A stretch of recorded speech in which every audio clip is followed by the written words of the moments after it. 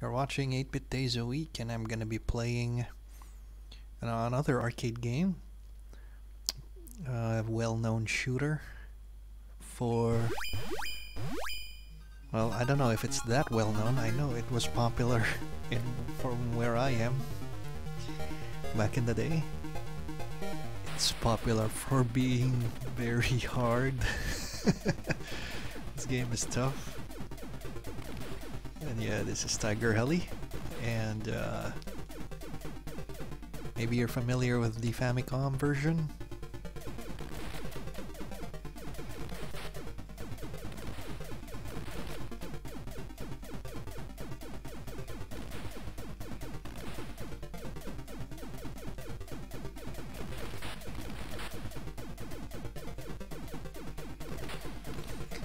That's I'm not sure if this came out on the PS1 or 2. I think that there is.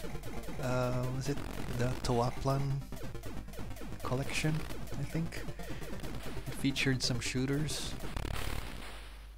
I think that this was included there. I cannot.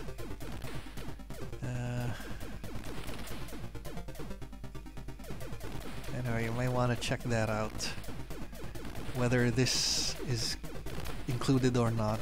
Tawaplan shooting collection.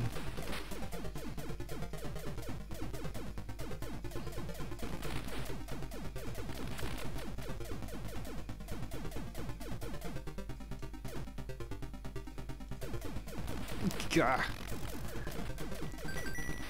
Yeah, this thing does auto bombs automatically if you're about to die. You can also do it manually, of course.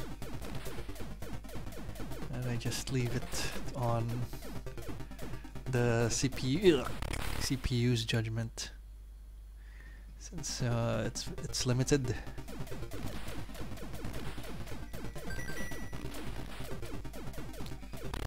What?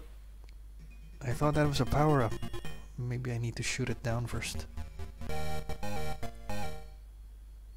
Alright, let's try that again. Unfortunately, you're brought back to the start, so you really have to play this to perfection. And like I mentioned earlier, this game is hard. I actually never got excuse me, very far on this game. Like, I think it was only one time I lasted a little bit longer than usual, but that was more luck than skill.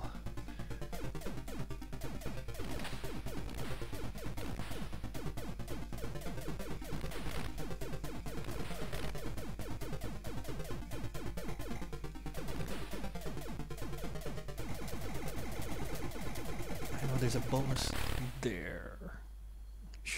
Should have left it alone. Anyway.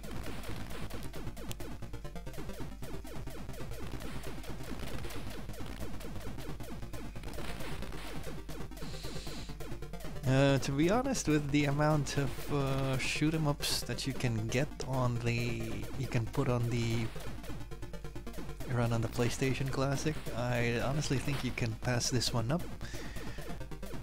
Unless you have like a nostalgic value for this game. Like if you played it before and want to relive it again.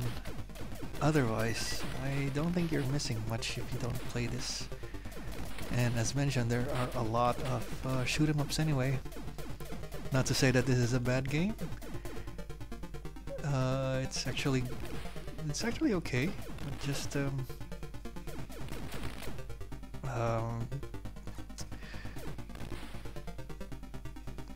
it hasn't aged as well as the others. So I think that should be it for this video. This is Tiger-Heli running on the PlayStation Classic. And please like, comment, subscribe. You are watching 8-Bit Days a Week. Thanks for watching.